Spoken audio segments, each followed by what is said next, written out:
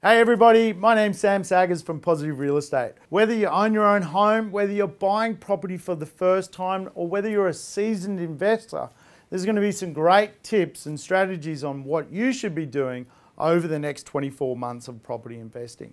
I've assembled and handpicked the right people to come along and give you some good tips and ideas, from understanding property markets to understanding tax depreciation, from simple concepts around renting your property and safeguarding that for the future. There are ideas, there are tips, there are some great things that you can implement. These are tangible strategies. So make sure you tune in over the next 6 weeks, because you're going to hear from the best people in the business. And they're going to help you, point you in the right direction so you can get the best out of property investing for your future.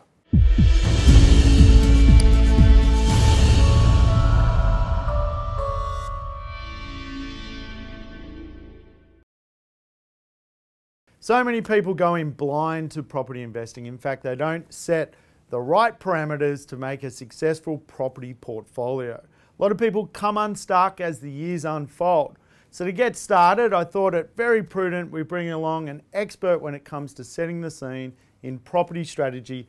Jason Witten, the founder of Positive Real Estate. Welcome aboard, buddy. Thanks, Sammy. Good to have you. Jason, where should people start when it comes to property investing? It's a good question, Sammy, and when people ask me that question, they say, where should I start? I say fast forward to the end.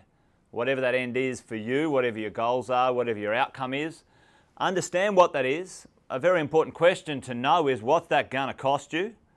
What's it going to mean at the end financially? And then reverse engineer to where you are, and then that's where you start. You must have an end goal before you start the start, because if you aim at nothing, you're sure to hit it. Absolutely. It's so important. You need to have some clear direction on what you want. I think that's so important. In this industry, strategy is talked about a lot. I think sometimes it's an overused word, but I guess what can people do to build a great strategy? Strategy is really important. Obviously, along the way, you need to know the moves you need to make. You want to choose some properties wisely, etc. But before you get to your strategy, you've got to understand a few things. People face what I call financial inefficiencies. Most people don't know where they are really financially, and they really don't know what's holding them back. So before you get to strategy, before you decide the moves and the things you're going to do, you've got to identify what's holding you back and what you can do about those things in reality, and then you can get around to setting your strategy. Makes sense. I guess you mentioned the idea of financial inefficiencies. You've worked with a lot of people.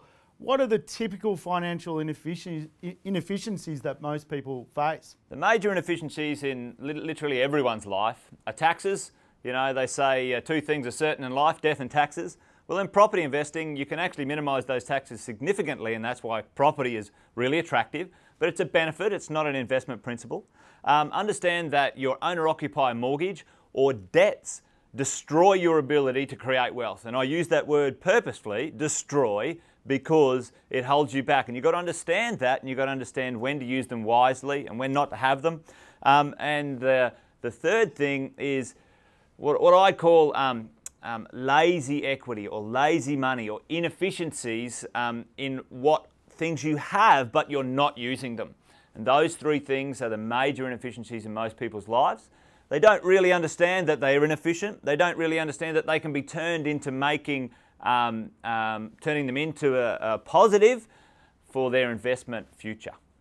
It's interesting, isn't it? So many people just don't know that they're in a great position to actually moment forward. They're actually trapped by a belief that of a system that they just don't understand. They don't understand tax, they don't understand leverage, they don't understand their own buying power.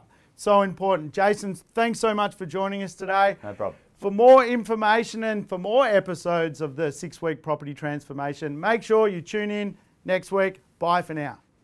You've just heard from one of our property experts, but it doesn't stop there. Property investing is a journey, and it's always good to take as much information as you can to apply it to the marketplace. Positive Real Estate's been holding information nights for the last 10 years on property investment. I'd encourage you, register your details so we can help you understand what is actually happening out in the marketplace. Spend an hour and a half of your time at one of our free events, register your details, And I hope to catch up with you soon.